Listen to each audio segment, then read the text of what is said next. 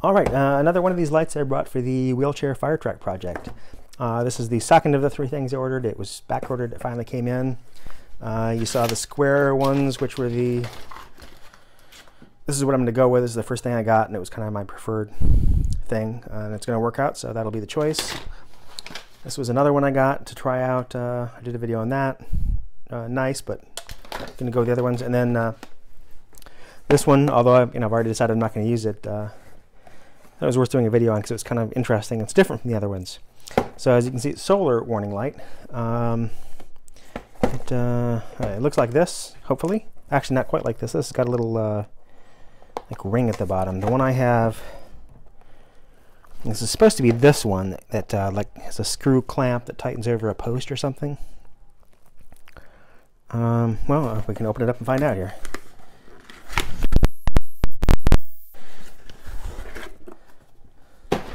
Yep, alright, so this is what I expected it to be.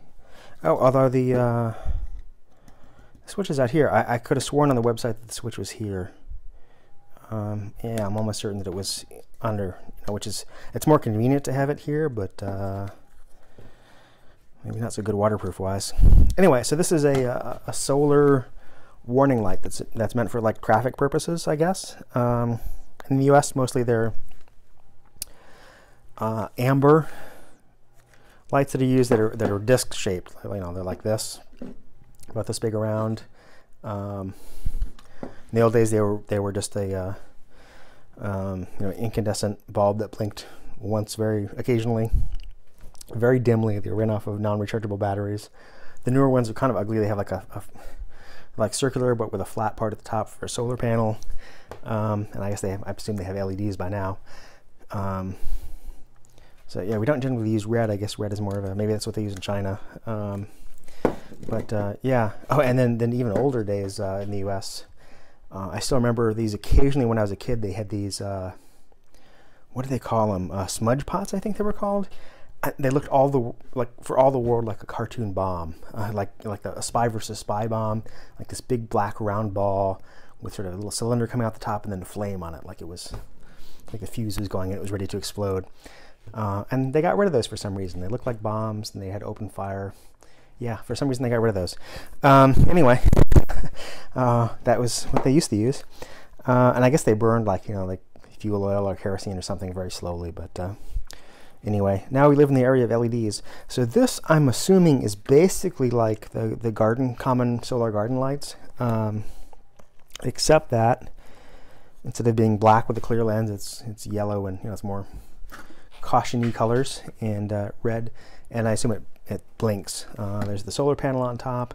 I mean, the style of the construction looks a lot like the solar garden lights, and then this like squeeze clamp thing to fit over a post, I guess. And they seem to have a variety of styles here. So I'm guessing, for example, these ones with the skinnier piece and the hole is like a loop with a hole in it, might be used in like a traffic cone or a pylon, I guess you call it in Europe. Like fit down the top of that, and maybe the little hole with the I don't know if you can see that very well, it's because it's yellow and yellow, but there's like a little ring here. You could tie a weight to that, and it would kind of help hold it down in the traffic cone. And then these ones have like 3 screws on the bottom. Oh yeah, here they are shown on top of traffic cones. Yeah, so you'd put these on traffic barriers basically. And they would charge up during the day and then light up at night, blink and warn people off. So let's go ahead and try it. Let's see, it is off. Yeah, it's off. I guess it's dark enough in here that, yeah, so it's just barely on the edge there. Dark enough, bright enough to charge. Yeah. So it's not super bright, which is one of the things I'd hoped for my project. I didn't want something that was super bright. And again, like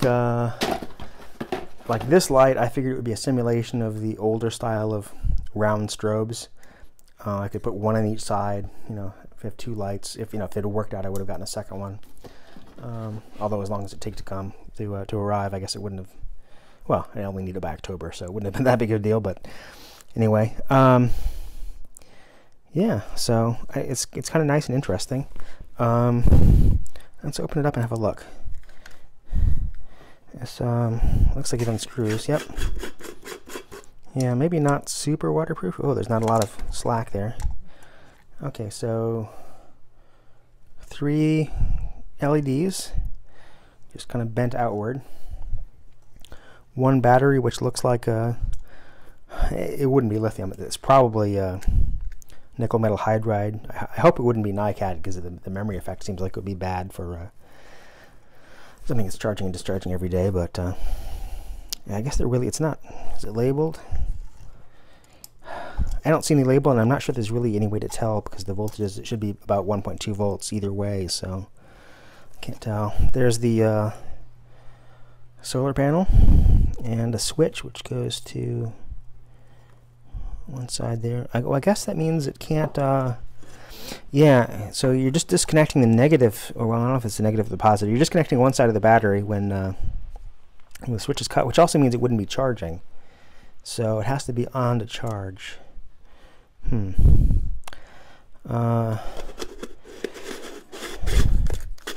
This cap looks like it's just glued on. I guess they make one side of a clear cap. I mean, you want clear for the solar panel, but then it looks like it's available in multiple colors. Actually, it looks like there's quite a combination of lights that you could get. Banggood only has this one specific model, but yeah, it looks like there's 5 styles of light, 4 possible colors, and different numbers of LEDs you can order. Interesting. Yep. So let's take that. It doesn't look like it's going to be very much on that circuit board, but you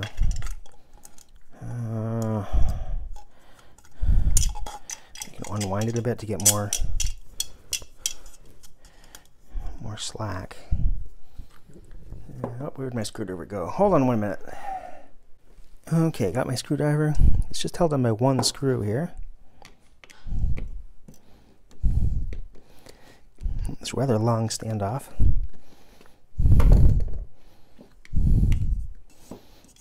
So what do we have?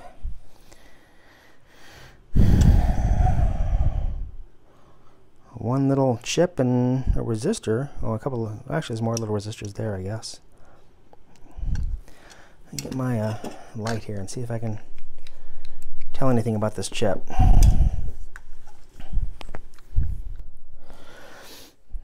Okay, so yeah, this chip doesn't say anything on it, really. So it's anonymous, very small 8-pin surface mount. I'm guessing this is a specialized chip for that's intended for this kind of application. Although it is blinking, they're blinking together. So it's not like they're using a regular garden light controller and then blinking LEDs, because they wouldn't be blinking in, in sync. So I don't know if there is a blinking capability that's built into the standard chip, or if this is another chip that's made for this particular application. Maybe a variant of the regular garden light controller, but I mean, presumably this is something that they make thousands and thousands and thousands of for construction purposes. So it would be worth making a custom chip if the regular garden light controller wasn't suitable. So yeah, not a lot to see there. It's not super waterproof.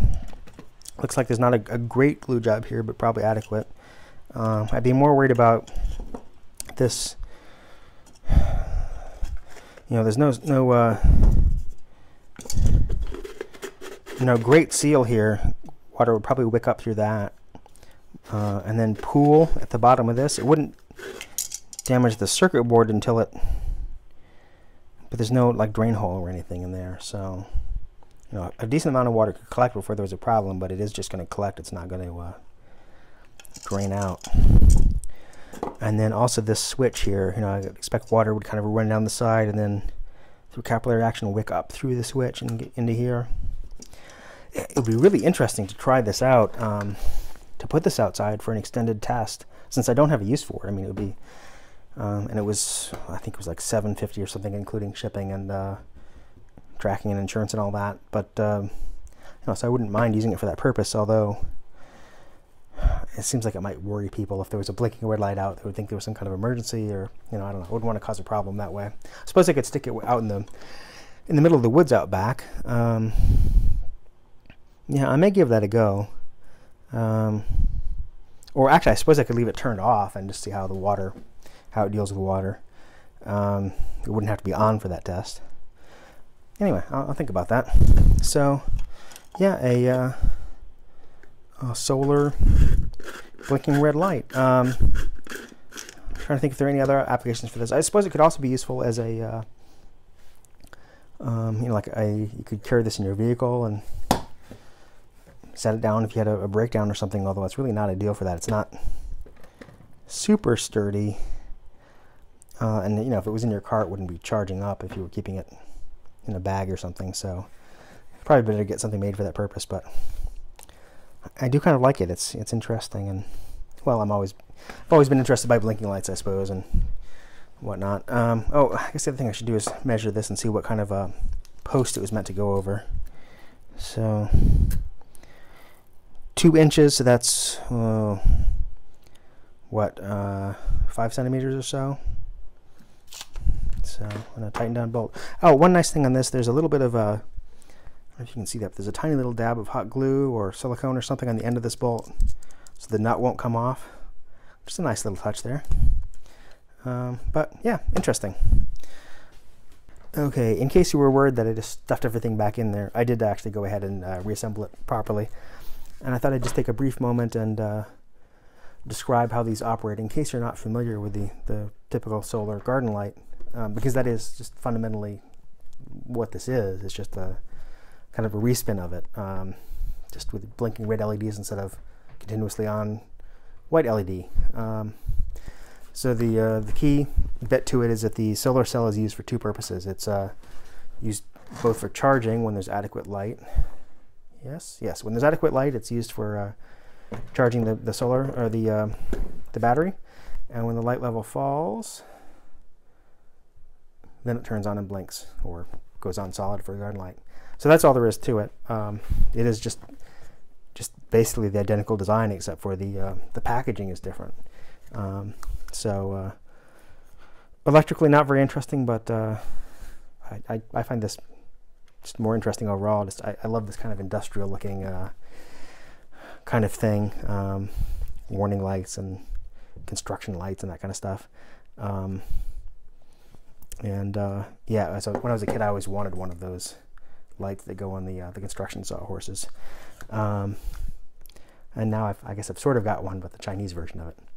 So anyway, yeah, I'm glad I got this, although I'm not going to use it for this project. I think it's pretty cool, and I'm happy I have it. So if you enjoyed this video, please like, comment, and subscribe. It helps other people find this video too. Thank you.